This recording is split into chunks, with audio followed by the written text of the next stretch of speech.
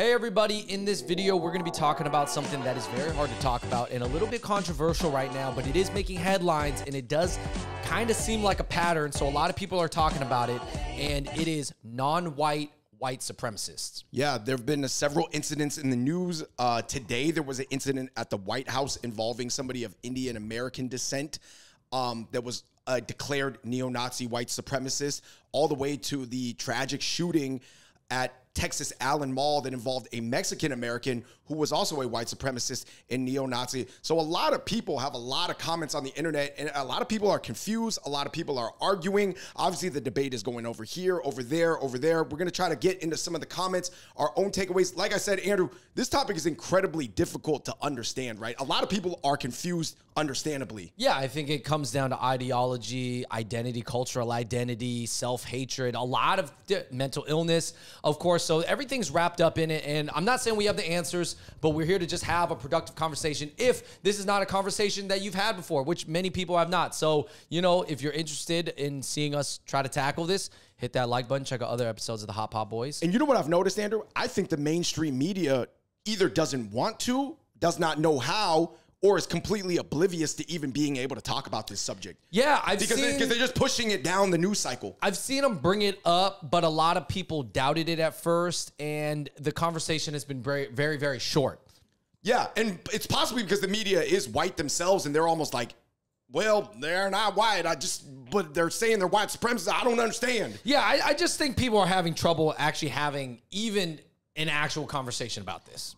Andrew, what are just some real quick things that you could talk about these two incidents? We will get into other incidents. Like I said, one thing we don't want to do is like sensationalize it just to get clicks and views and stuff like that. Like, I don't want to show a lot of photos, only if it's like super relevant. And, you know, we just trying to have a more productive conversation. What are things that people have to initially even keep in mind before we get into the comments? I think you have to understand that the belief in white supremacy doesn't mean that you have to be white. You can be non-white. There are some known Asian white supremacists. There are known Latino white supremacists. There is now apparently an Indian white supremacists, and I'm sure out there is maybe a few black white supremacists. Right. People who literally do not like themselves, are against their own people, but they believe in that system. So you don't have to ethnically, actually, blood-wise be white. You're saying it's more like an ideology. Yeah. And I think the easiest way I can explain is there was even white Americans of, I guess, of Western European descent that had joined the Taliban too. So that was theoretically something that didn't make sense to people, right? There are so many different people in this world with so many different beliefs that some of them do join a team that you really would not expect, okay? That you wouldn't think look like, obviously, blonde hair, blue-eyed, like David Duke or whatever. Anyway, continuing on, what is the second thing that people need to know? Yeah, obviously, you know, due to the fact that the Allen, Texas mall shooter, he had actually been discharged from the Army,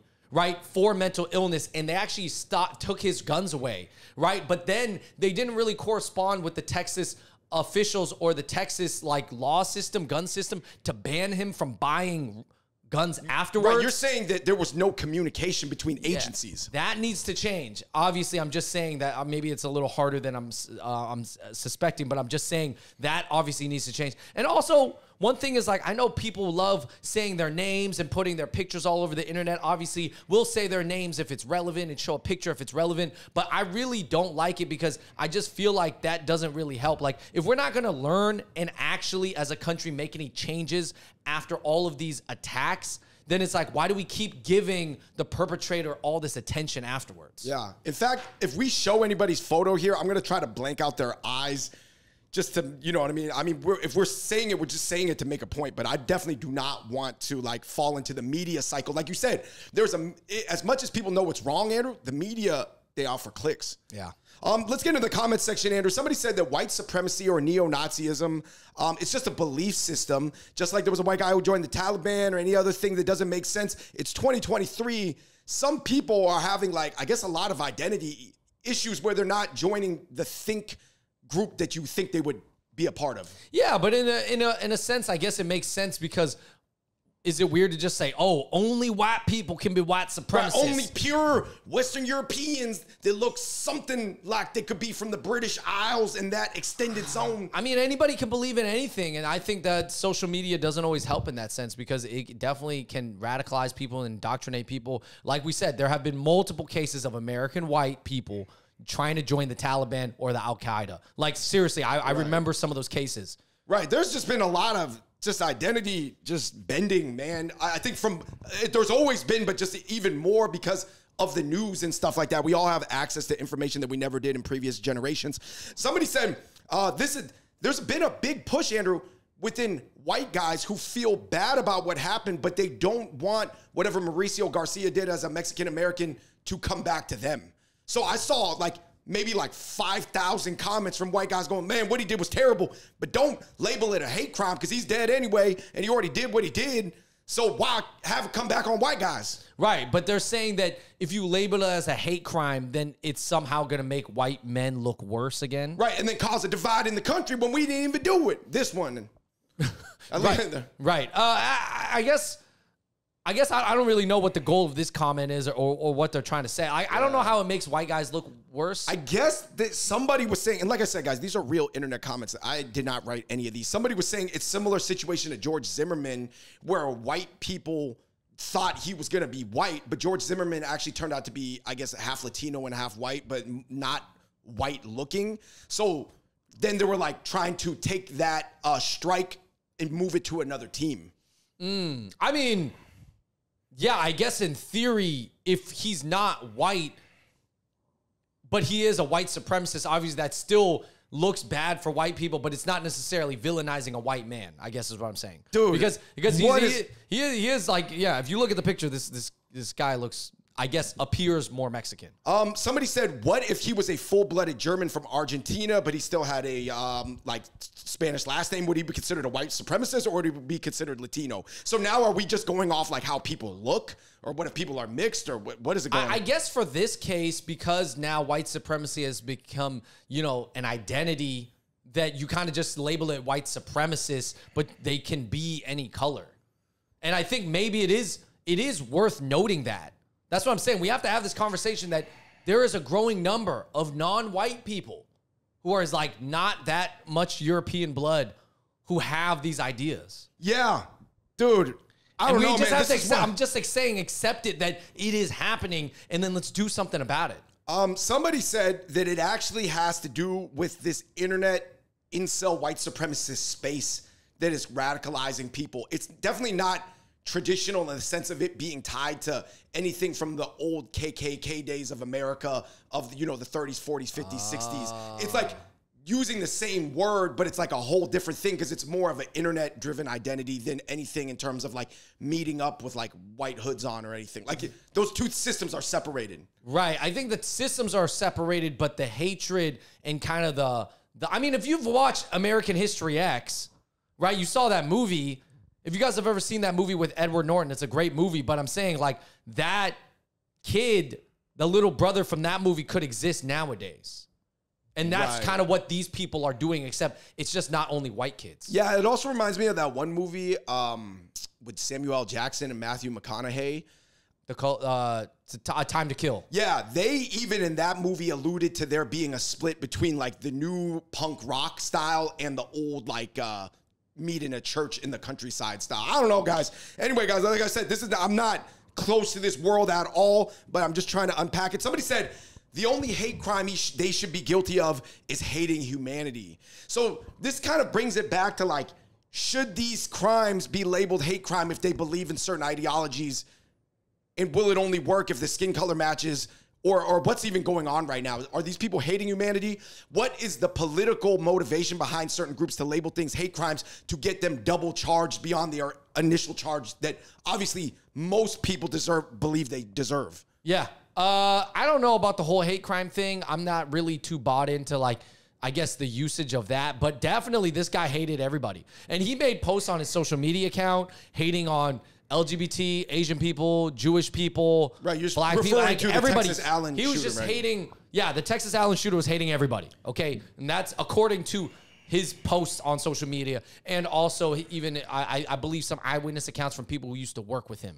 I guess this Latino professor who got interviewed for this article about this came out and said that Latinos are a pan-ethnic group that have many different racial identifications within that grouping. For example, everybody thinks that Latinos are like a mestizo look, but Latinos can be pure white, they could be pure black, they could be pure indigenous, or they could be pure Asian and still be Latino. And this is something that only mainstream America, I guess, is learning as America, the sophistication IQ goes up of understanding Latino people. Yeah, but again, I think this is where the white guys want to come in and defend themselves, because they're saying, hey, these guys, like, you don't have to be a you don't have to be white to be a white supremacist. So they're saying, stop blaming it on the white blood of these guys. Even if they might have some European blood. Obviously, look at this Indian kid. Probably, I mean, if he took a DNA test, how much European blood does he really have, right? Probably not a lot. Right. But I'm saying, and then also there are a couple cases of some Asian white supremacists that haven't gone out and committed the heinous crimes, but they have committed like they're verbal, probably 0% European. tied to Europeans. Yeah, exactly. So I guess that's what white guys are saying. White guys who don't want to be villainized, they're like, listen, these people are white supremacists, but it's not because they are part white and like, because I'm white, that doesn't make me more of a white supremacist. Right, and I think that the reason why, and some people are gonna be like, why is all the discussion going to this whole like racial lane? It's because people feel like there's this divide right now, and any incident that gets associated with their group, they wanna really make sure they're like, hey, I don't wanna take it unless I really have to, because that's like more strikes on my squad. Right, because obviously like there has been a lot of bad press for white people in the past even couple decades, right? About everything. So I think, yeah, I don't know. I mean, I hope that this discussion can help people be less angry. Like, I just hope that the comment section doesn't make more angry people that leads to more bad things. I hope that people can talk it out. And, you know, I never think that when people talk it out on the internet, they fully come to an agreement. But at least they can see, like, some different perspectives, you know what I mean, to flesh it out. Somebody said, I'm Latino myself, and I reported a fellow Latino student that I went to school with because they were on the same edgelord, wear all black, punk rock, emo, make dark jokes thing that this kid was on. And I figured it was better safe than sorry, because even if they just needed mental help and they weren't planning on actually doing anything, at least me reporting them will get the mental help that they need. Yes, I think all minority communities right now, even if you never thought, you're like, nah, like, oh man, our people don't do that. If they're Asian, Latino, black, dude, white, everybody is possible of doing that. So I think you need to be ready to call people out on it, or like call or report them, and not just think, oh, well, because they're one race, it means they're not capable of doing it. Obviously, in the past year, we have seen Asian guys shoot other Asian people. Right. And that was horrible, but I'm just saying it can happen. I think that maybe that stereotype that all mass shooters are white, it seems a little bit of a past decade now. It's not, I can't say that, because I think once we say that, then we're saying people from our community are not capable of it, but they are. Right, and you have to see the warning signs. And somebody said, by the way, guys, warning signs are not just goth, punk, alt-looking people wearing all black. Although statistically, it seems like possibly a higher amount of mass shooters have this aesthetic, wearing leather boots and things like that. It's a lot of other factors too. Their gaze, their eyes, their energy, the things that they say, their internet posts, the things they say to people outside of the internet as well. Yeah, definitely. Somebody said he had mental illness issues, and somehow he was still able to get a machine gun. And somebody was like, yes, of course, in Texas, they probably gave him a discount. And obviously this went into a whole thread of basically, like, you know, gun control and so many other issues that legitimately do pop up, but I think they're only like one pizza slice of the whole pie. I guess, David, to kind of take it away, and hopefully, you know, you guys gain something from this conversation. I guess, like, how did this open your eyes, like, looking into all this? It's confusing to me. To be honest, I think a lot of the issues we talk about, I generally can come to some sort of like hard takeaway. But definitely my takeaway is that, like, this is terrible. Whether it's a mental health issue, like we said, people being radicalized by certain corners of the internet, because this is all domestic stuff right now. I think for the longest time and in previous decades, everybody's focused on radicalization overseas. And now we got radicalization within America. And now it just turned into so much arguing and politicization. You know, after Texas Allen happened, the Allen, Texas shootings happened, Joe Biden came out and said white supremacy is the #1 threat to America. A lot of people on the right, they said, yeah, it happens, but I don't even think it's in the top 50 things that are wrong with America. I don't know who's right, but it's like, it's probably higher than 50 for sure on the priority list.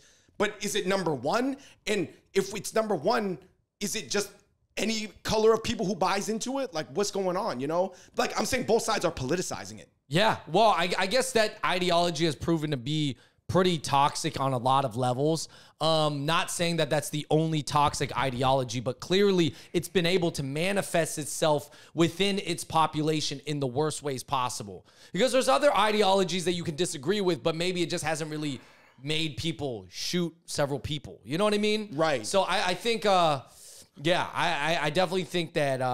I think the issue stands on my belief is like, listen, I don't care what color or what background you think this classmate comes from. If they really are showing signs like that and they're in America and they have access to guns, you got to say something. You got to report them. I think you have to report them as much as it pains you, because maybe they're not always like that. They have a moment where they're nice, and then the moment where they slip into that dark place, I think you got to report it, especially in 2023. You got to be on it and do it anonymously through text message, whatever technology you need to do to make you feel like you can do it.